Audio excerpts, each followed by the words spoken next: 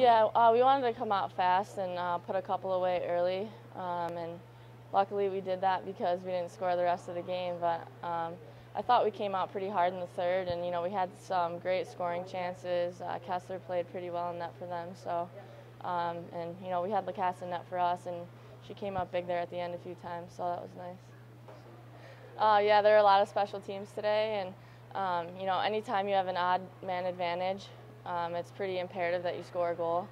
I think we scored 2 on the power play, and we didn't get any even strength goals, so having power plays are huge for us, and I mean staying out of the box is also important. We gave them a lot of power plays too, so it just kind of wears the team out because you got to shorten the bench, and we don't like to do that. So well, luckily we get to play at night, so we get a little bit more rest than we did these last 12 hours.